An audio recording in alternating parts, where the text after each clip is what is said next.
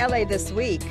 Breaking news, giant monsters have invaded Little Tokyo. I'm Gil Reyes at the Japanese-American National Museum covering this new exhibit, Kaiju vs. Heroes. I'll show you that next. I'm Anna Marcos. We'll show you how Homeless Connect Day connects homeless residents to all the services they need. That's coming up. It's where technology meets fun. I'm Rasha Goel. Up next, find out about this micro amusement park that's in your neighborhood.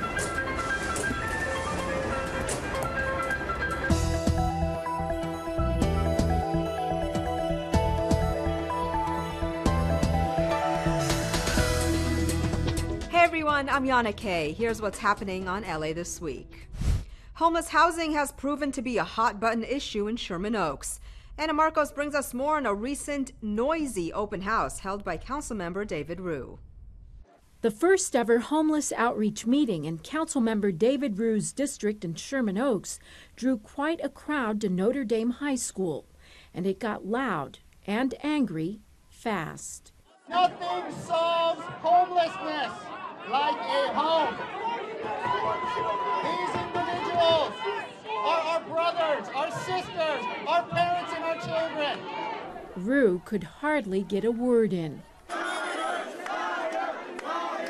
At issue, plans by various council members, including Rue, to build temporary bridge and permanent housing in their districts and neighborhoods to ease the homeless crisis. I look forward to talking with all of you. We will be having... Well, I was a little surprised at the anger tonight.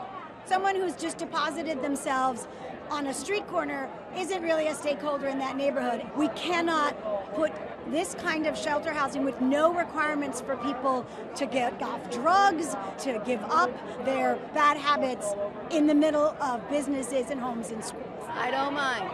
They can come in my neighborhood. They're in my neighborhood anyway, sleeping on the streets and whatever else they do on the streets. So I'm for the housing. Rue had tables and information exhibits set up to help residents learn about homeless services and housing and what they would do for the neighborhood, but those largely went unnoticed. This in a neighborhood that voted overwhelmingly for Props H and HHH to provide more housing and services for the homeless. Sherman Oaks overperformed the rest of the city and voted over 75% to support these two measures because everybody knows that we need to tackle this crisis. But more importantly, this begins now. This is how we do it. What we've promised to do is ultimately to put in place a security plan which enhances an added layer of security to any bridge housing location that is placed anywhere in the city. We don't want this in our area, but at the same time we want the homeless problem solved. It's very confusing, convoluted, and there's a lot of arguing. I think that the idea of civil discourse, sitting down and talking with one another, has been lost. People are living on the streets. The alternative to the streets is a building. So we have to have more housing. We have to have more affordable housing. In the end, no solutions yet. No decisions have been made. The mixed reactions made one thing clear. There will be plenty more contentious meetings and open houses ahead. Councilmember Rue says he plans to have more of these kinds of meetings in the future for community feedback. In Chatsworth, families gathered to remember their loved ones lost in a deadly train accident a decade ago. Gil Reyes reports on why this memorial was so important to the community. The bell rang 25 times to honor all 25 victims killed in the worst train crash in modern California history. It happened 10 years ago this month in Chatsworth. Victims included Ron Grace, a beloved guidance counselor. His son Brian spoke to us. The tragedy that hit us all really took a while to kind of revisit those memories, but I think after 10 years, it's been a really amazing day to hear from everybody and to see everyone come together in the midst of tragedy. The victims' families gathered near Stony Point Park, not far from the crash site, to remember that day. A Metrolink train collided with a Union Pacific freight train, Investigators say a Metrolink engineer missed a red signal because he was texting. Chatsworth Councilman Michel was there for the rescue effort. So many people came together, first responders, police officers, firefighters, neighbors that left the comfort of their own home and their safety to run towards danger. And I'll tell you, from being one of the ones that were there that night, even if you're a first responder, you don't train for that. Also killed was Beverly Mosley, a registered nurse and administrator at Kaiser Permanente. You know, I lost a mom, and while that hurts, it was also really good to be with other people that lost somebody, and also the victims. I met a lady today that was, survived, and that was powerful for me to see where she's come in the 10 years. People also remembered LAPD officer Spree DeShaw. DeShaw's parents flew in from out of town for the ceremony.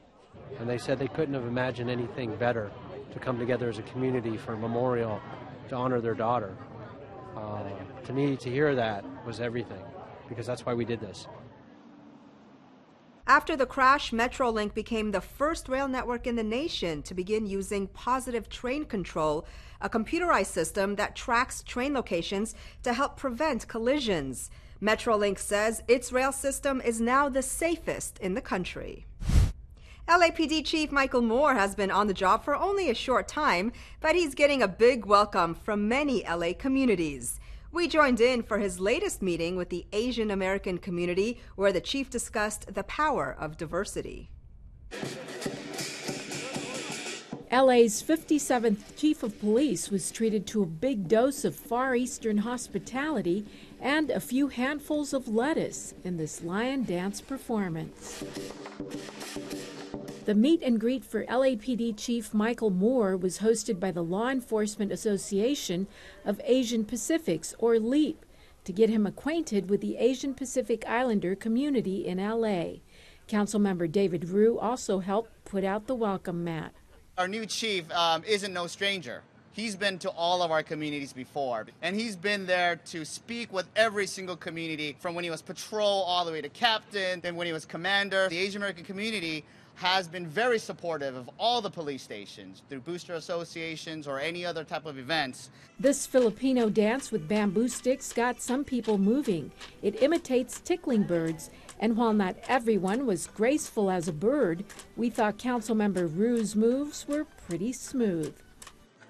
Chief Moore, flanked by some of his high-ranking Asian American officers, passed on the bamboo sticks, but we did catch him getting down with the lion dance. He also stayed pretty busy shaking hands. We're made up of people from all throughout the world. And the Asian Pacific Islander community, whether they be from Thailand or China, Korea, wherever their origin, they are friends of Los Angeles and friends of America. And today is just an opportunity for me to reinforce those bonds and to ensure them that we're protecting all of our communities. The chief also stated he's determined to make the LAPD even more diverse than it is. I see the future of LAPD. I think it's bright, and as chief, I am committed to building our diversity, deepening it even further, finding opportunities for all of us. The lion dance symbolizes auspicious beginnings and good luck, and by the looks of it, the chief is off to a good start. LEAP is made up of members of all law enforcement fields from the Asian American community. It helps promote professional standards, diversity, leadership, and stronger communities. A monthly event in the Valley is working hard to give a helping hand to those in need. We take you to Homeless Connect Day, where all kinds of services for the homeless come together. A place like this is a welcome change from the everyday struggle of living on the streets. And pets are quite welcome at this Homeless Connect Day, which is taking place at LA Valley College. This has become a monthly event hosted in different areas of the Valley. Nancy and her dog Loca both came to get goodies. I found her in the streets and I've been having her ever since. Yeah, they gave us a lot of treats and the food and stuff for her. Her leash. Pretty cool. They gave me a voucher to take her to the vet. Everybody wants to get back on their feet, and everyone wants to feel more integrated in society, and so being able to provide the resources that allow that, supporting whether it's an ID to get connected with your benefits, or things as simple as just a hot lunch. From undergarments to legal help to housing, Rebecca Salazar and her Aunt Barbara are really liking the one-stop shop event. I'm here trying to get housing for me and my kids. I got a lot of help today, thank God. I went to the help me clear up my 2 tickets. I just had open container infractions, and now I was staying in the park. Now I'm in LA Family Housing, waiting to get housed. So I'm off the streets, and it's a lot better. Well, I came for In-N-Out Burgers and a haircut. Housing is really necessary because looking for work, you want to have a place to come back to, The things you don't even realize homeless people on the streets need. For example, one pair of twin sisters has created a group called Sisters on the Streets, and they cater specifically to women. When I was volunteering at the winter shelter, I saw a woman that was really frustrated and trying to get a pair of pants without blood on them, and she spent all the money that she had on tampons instead of food for that day. And so we realized pads and tampons should not be a luxury, and you should not have to choose between a meal and hygiene. We always bring clothes, shoes, feminine hygiene, soap, shampoos, books, nails polish. As for these ladies, well, a handbag is more than just a handbag, and that's what they hand out. We give out handbags to women and living in shelters who are looking for work. So the handbag is related to them going to interview, building confidence, and making them feel good about themselves. We're able to give the women who normally walk around with a plastic bag in the street a sense of pride. That sense of pride seemed evident as this woman walked off, not just with a new leash and vet voucher for her dog, but a handbag for herself as well. Councilmember Paul Krikorian started Homeless Connect Days in 2014. This event at LA Valley College also attracted community college students who are experiencing homelessness. According to Krikorian's office, a recent survey found that nearly 1 in 5 community college students in the LA area is homeless. More than 1,000 seniors show us they still have plenty of get up and go in their communities and on the dance floor. There's a party happening at the LA Convention Center. Seniors from South Los Angeles having a good old time at an annual luncheon honoring them. It means a lot, because a lot of people don't do nothing for the senior citizens. South LA Councilman Curran Price hosts this party every year, inviting some 1,300 people from his district for a little bit of dancing, a little bit of food, just a small token of his appreciation for all their years of service. Seniors play such an important role in our community, and this is an opportunity for us to say thank you. Stopping by was the councilman's 92 years young mother, Charlena, LA City Council President Herb Wesson, and all these lively older adults, many of whom have not missed a beat since retiring. I spoke to people who still volunteer through church and other community activities. When he's not dancing, Omawala Ola helps feed people experiencing homelessness. Give away food, food banks, these kind of things. Stay active. And if you're looking to volunteer, the LAPD wants you. We do, especially like at the front desk and helping our officers and doing callbacks to victims to see, are they satisfied, or if any more information has come out. They can help us with mailers. They can help us with events when we do a community event. There's so much things that they can do. And our young officers, not only do we need the help, but we need their talent and we need their experience. And their energy, too. The annual luncheon is now in its 18th year with no signs of slowing down. Well, nothing teaches you better to become a firefighter than hands-on training. And some young ladies got a first-hand look at what it takes to become one of LAFD's finest during the 5th annual LAFD Girls Camp. Chief Ralph Terrazas of the Los Angeles Fire Department encourages these young women at the LAFD Girls Camp, a 2-day camp for girls between the ages of 14 to 18 that introduces them to a career with the fire department. Today, at a minimum, what I expect to happen is that our young women will get confidence. They'll see their future if they choose to pursue that career, and you'll see role models that you'll interact with throughout the day. I'm here to become a firefighter, and I'm really interested in doing this because this is like a passion that I always have. 6 stations were set up to put their skills to the test. We have interactive training exercises where we teach them how to handle a hose, teach them how to use power tools, climb ladders, first aid and CPR. So we give them all the tools and techniques they would need. For many, it's exciting just to have the opportunity to explore this option. I'm looking firefighter, police, or the military.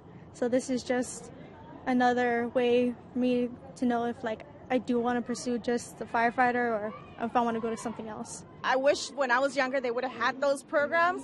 So I'm I get emotional again because she's willing to do something at such a young age. The camp is held twice a year during the spring and fall. For many of these young women, they will leave not only having learned about the fire department, but about themselves. It's really the belief that you can do anything you set yourself to do. It's really this inner strength and this believe in yourself that you can do and grow up to be anything you want to do. You just got to believe in yourself, and you have to try. You have to show up, and you have to be committed to the two-day event. And I think that the strength that you're going to derive from these exercises are going to be something that are going to be very valuable to you in the years to come. And for those who are interested in continuing with the Los Angeles Fire Department, there are a few more workshops they'll have to go through. Officials say one can become a firefighter at 18 years old if they've completed and passed all the training. The camp is a free program. For more info, visit joinlafd.org. A boyhood obsession with Japanese toys becomes a museum exhibit that's much more than child's play. We take a look at how World War II tragedies influenced Japanese pop culture in a monstrous way. Look, Godzilla and other strange beings have invaded Little Tokyo, all part of a new toy exhibit at the Japanese American National Museum.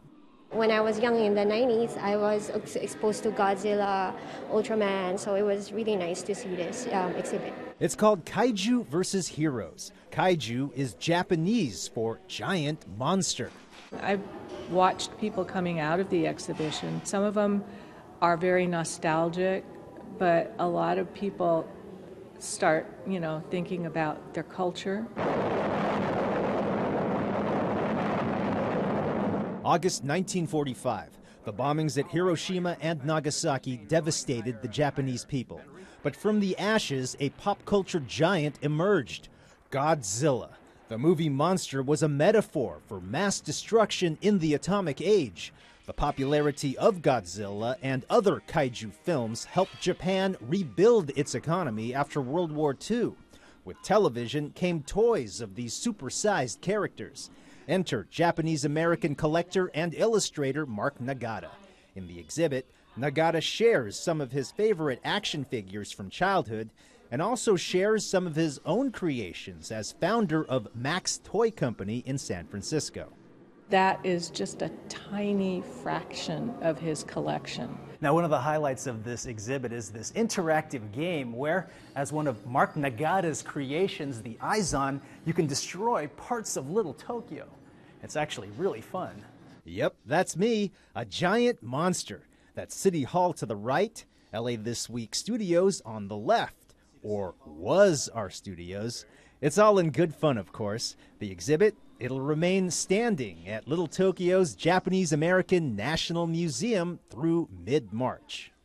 Curators say through pop culture, people can learn about the struggles of the Japanese and Japanese Americans while still having fun. The museum is open Tuesday through Sunday. Well, the circus is in town right here in our arts district. But this circus is a little different than your normal one. Rasha Goel takes us to LA's 2-Bit Circus. Hey everyone, I'm at the 2-Bit Circus Micro Amusement Park, and let me tell you, this is a place where fun meets technology, and it's right here in downtown Los Angeles. Now, it's got some of your old favorite video games, but you get the carnival feel all in a technological sense. And for VR lovers, well, there's something here for you as well. Come on, let's go take a tour.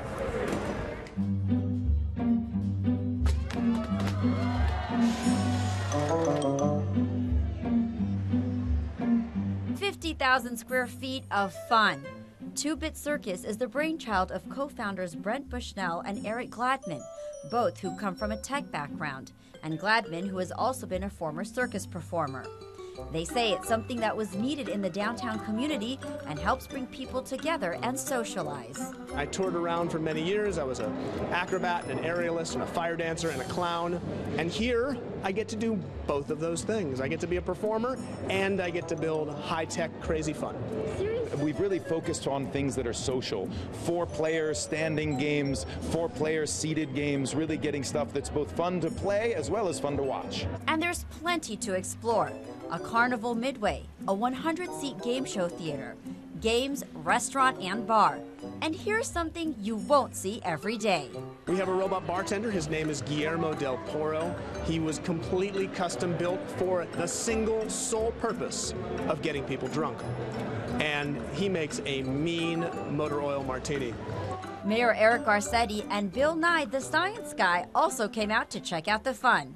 This will be the new arcade, a place where you don't just sit at a machine by yourself, but you interact and do things together, where we can take the future and not be scared of it, but we can actually tame it and steer it to the things that we want to be, the things that we want to do. What is this here, if not the useful arts of entertaining ourselves? So people have taken STEM and they've made it into STEAM, science, technology, engineering, art, and math. Wow. And for me, one of the coolest things was soaring and flying above the city through this virtual reality simulator. So being on this makes you feel you're a bird, basically. Woo! Oh, I just crashed. We love technology, and so we've applied a lot of the latest tech that we can find, from different kinds of cameras and virtual reality to cheap sensors, and have built our sort of modern take on the circus.